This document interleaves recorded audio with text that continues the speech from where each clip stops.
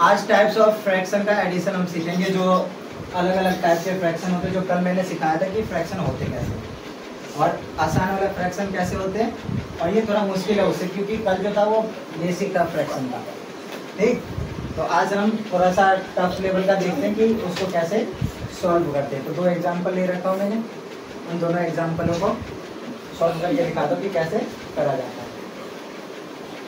तो इसे सॉल्व करने के लिए जो पहला अपना ये डिजिट है उसको सॉल्व करेंगे, और ये जो है जैसे वैसे ही रखेंगे।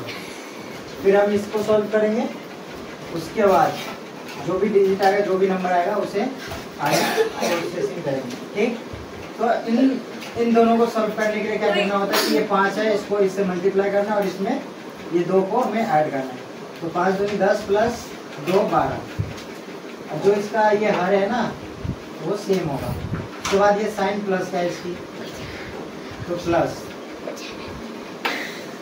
यहाँ पे प्लस हो जाएगा, और जो ये है इसको सेम टू सेम वैसे लिखना होता है। अब इसको सॉल्व करेंगे, 5 को 1 से गुना करेंगे तो 5 आना है, और 5 में 2 जोड़ना है। ठीक, 5 को 1 से मल्टीप्लाई करेंगे तो 5 होगा, और उसमें 2 जोड़ेंगे तो कितना होगा, 5 में 2 जोड़ेंगे तो 7/5। ठीक, अब क्या होता है कि जब ये सब, इसको हर बोलते हैं, ये जब समान हो ना, एक जैसा हो, सेम हो, तो क्या करना होता है, इनको एलसीएम लेते हैं तो सेम ही आता है। ठीक, उसके बाद अगर ये सेम हो ना तो क्या करना, तो ये सेम होने के बाद इन सबको जोड़ना है। तो अगर 12 में 4 जोड़ेंगे तो 17 होगा या 16 होगा। तो 12 में अगर हम 4 जोड़ते हैं तो 16 होता है, 16 में 7 जोड़ेंगे तो अपना 23 होगा। तो 23/5 जो है इसका आंसर होगा। अगर ये कटता है तो इसे हम काट भी सकते हैं, वरना कोई दिक्कत नहीं है। वैसे ही एक एग्जांपल और लिया है हमने, जिसको सॉल्व करना है अभी इसी वीडियो में। तो अभी इसको भी सॉल्व करने के लिए जैसे ये करा था हमने, वैसे सेम टू सेम इसको भी हम सॉल्व कर सकते हैं।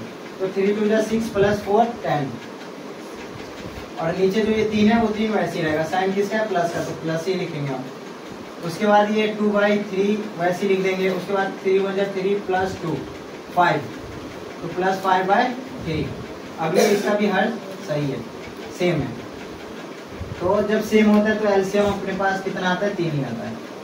तो अब भाई इनको भी जैसे इन नंबर को एक साथ ऐड कर दिया था ना, वैसे इन नंबर को भी हमें एक साथ ऐड करना है। तो इसको ऐड करने के लिए सिंपल सबको ऐड करना आता ही होगा।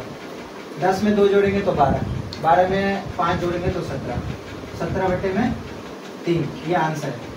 अगर ये कटता तो हम काट भी सकते थे, और ना कटे तो भी ठीक ही है, क्योंकि कई बार जो डिजिट का नंबर है ना, जैसे 20/10 आ गया, तो इसको हम काट के 2 कर सकते हैं। ठीक, अब 17/3 आ गया, 17/3 आ गया, तो ये नहीं कट सकता, ये इसका आंसर होता है। ठीक, तो ये प्लस का, इस सवाल को प्लस करने तो सीख गए। अब ऐसी सेम सवाल अगर आपके पास आता है और माइनस का हो, तो उसको हमें कैसे सॉल्व करना होगा उसके बारे में इसी का एग्जांपल लेके दिखा देता हूँ कि इसी में हम कैसे उसको सॉल्व कर सकते हैं।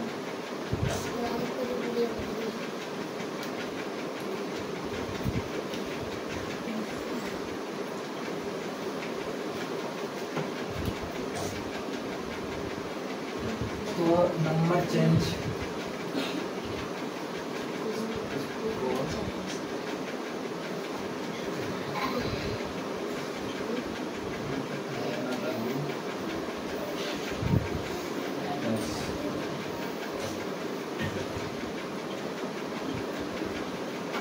अब ये माइनस का है।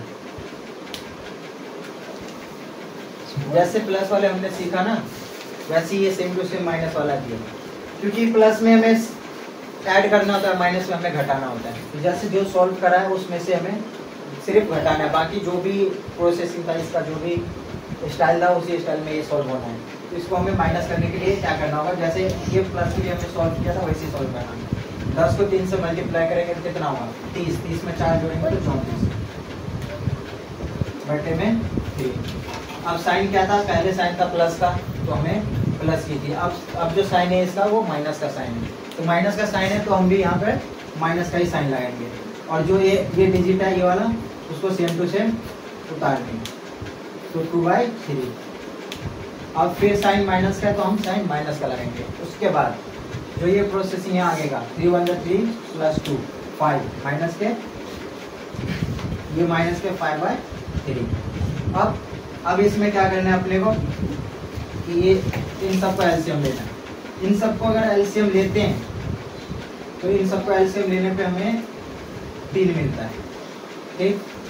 अब 34 में से हम 2 घटाएंगे तो 32 होगा। 34 में से 2 घटाएंगे 32 होगा। 32 में से 5 घटाएंगे तो 32 में से अगर हम 5 घटाते तो कितना होगा? 12 में से 5 गए कितना होगा बताओ? 32 में से 5 घटेगा तो कितना होगा? हाँ कितना होगा? 27। तो अपना यहाँ आंसर होगा 27/3। तो अब बताओ ये कटना है, कट रहा है किसी नंबर से या नहीं कट रहा? कट रहा है ना, तो इसको हम काट देंगे। किससे? 3 के टेबल से। 3 के टेबल से 1 और 2 7 9। ठीक। तो इसका आंसर अपना 9।